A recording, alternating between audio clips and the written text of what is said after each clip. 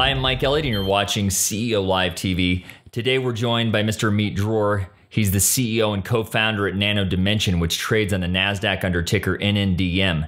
Nano has created a 3D printer dedicated to printing multi-layer printed circuit boards, or PCBs, called the DragonFly 2020, that will benefit engineers and companies looking to rapidly test their circuit board designs. Good morning, Amit. It's great to have you back on the show.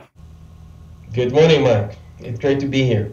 So there have been several highly positive developments at Nano Dimension since we last spoke earlier this summer. So I'm going to go down the list one by one, starting with the first U.S. sale of the DragonFly 2020 3D printer. Tell us about that sale and how it will help lay the groundwork for future sales in the U.S. Well, Mike, it's definitely an exciting time for Nano Dimension. You know, after 2 years of development, we've just entered into the delivery phase. In the last few weeks, we've delivered the first 2 printers, actually, to customers. The first printer was delivered to a large defense company, and the second DragonFly printer was delivered to Fathom, our partner and distributor from Oakland. And that will help us presenting the printer to potential customers in the Silicon Valley area. Nano Dimension identified the Silicon Valley as a key geographical market where the most innovative companies in the world can become the early adopters of our unique 3D printing solution for printed circuit boards. And Amit, what can you tell us about Nano's use of 3D printing to add conductive properties to fabric, and what are some of the possible applications for that? That was also a recent announcement. Right. Nano Dimension conducted a successful test in collaboration with a leading European company. The purpose of the test was 3D printing of conductive traces onto a treated fabric. The test was carried out using Nano Dimension's unique AG-Site silver nanoconductive ink using the DragonFly 3D printer platform. Based on the requirement of the European company, Nano Dimension adjusted the printing process in order to print electronics and sensors as an integral part of the fabric. The result demonstrated that the printed silver conductors had high enough elasticity and conductivity to match the properties of the fabric. This shows that we can create smart, functional fabrics without limitations resulting from motion, folding, and wearing. And today, the functional textile industry is facing a challenge. How to produce smart textiles that combine production process of both the electronics and textile fields. The 3D printing production processes and nanomaterials developed by Nano Dimension have the potential to resolve this challenge and help to create an efficient production technology for smart textile. Now, Mike, did you know that the smart textile market today is estimated at $800 million and is expected to reach $4.7 billion by 2020. You know, that's a yearly CAGR of more than 33%.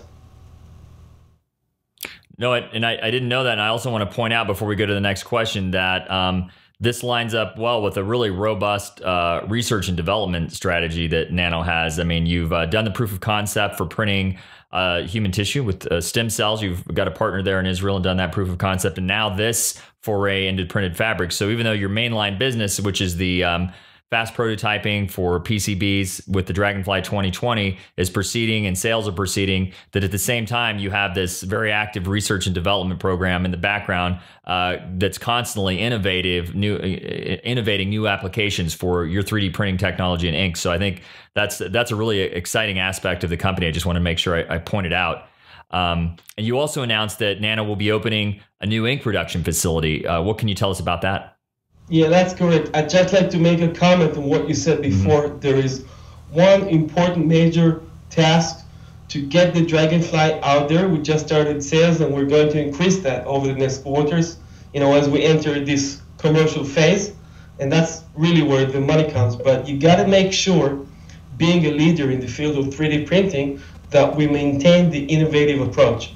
In order to maintain the leadership, we got to stay out there and to be on the edge of doing things. And it's definitely part of our strategy. Now, to your question about the ink facility. So, the company will open a production facility for the unique nano ink products, right? We just leased another floor that covers an area of approximately 8,600 square feet.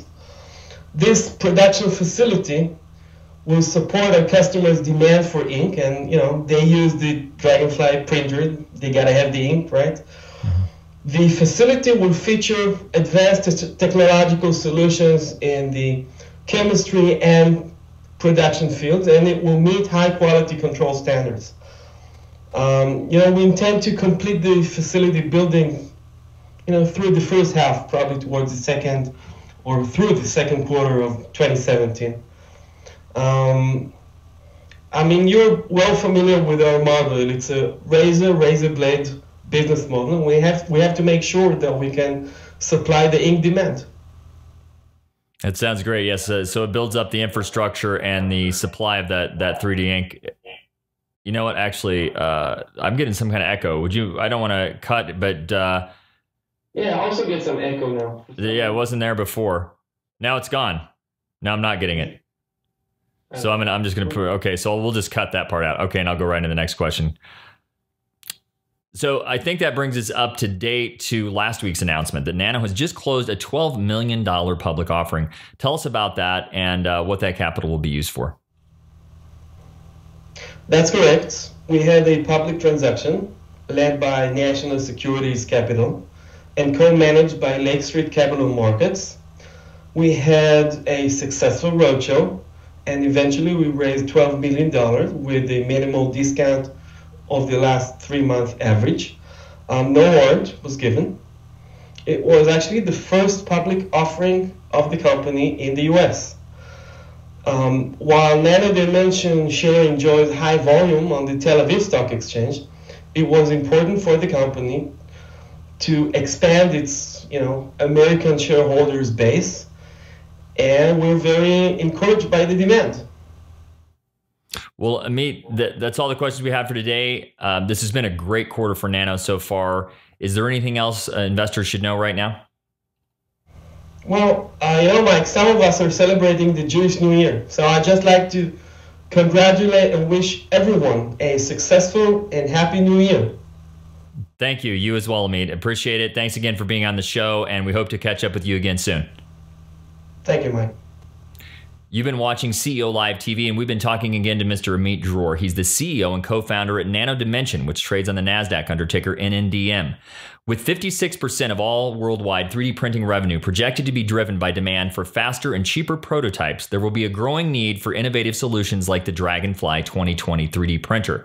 And with global 3D printing sales predicted to reach $35 billion by 2020, Nano's patented 3D printing technology seems well positioned to grab market share and build value for shareholders. To learn more about them, please visit their website at www.nano-di.com. And thank you for watching CEO Live TV.